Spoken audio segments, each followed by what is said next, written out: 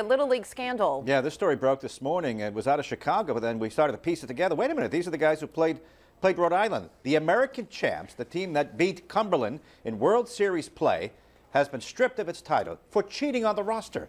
Sports Team 10's Joe Kayada has more. Joe, what a story. Gene, yeah, what a story it was. It was breaking news this morning, as you mentioned. The Chicago-based Jackie Robinson West Little League team, winner of the 2014 United States Little League World Series Championship, has been forced to give up their title. This after Little League discovered that some of the players for Jackie Robinson West live outside the geographical area the team represents. The team's manager has been suspended from Little League activity, in the Illinois District Administrator, where the team plays, has been removed from his position as well. The Chicago team was the first all-African American team to win the U.S. title. They also knocked out Cumberland American team out of the tournament.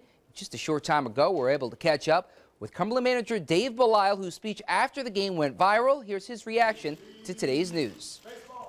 I feel for the kids from Chicago. It's the kids. I don't feel for the organizers of that particular team. You know, whoever done what they had done did it for the wrong reasons. They certainly weren't putting this team together with the kids in mind. I think that they were putting it together with one thing in mind, and that's winning. And then when you start putting a team together for that reason only, you lose sight of what you're playing here. You're playing Little League baseball. What a class act Dave Belisle is. I will hear more from Dave coming up tonight at 6 on what this means for him and his team. Reporting live in the studio, I'm Joe Kayada, Sports Team 10.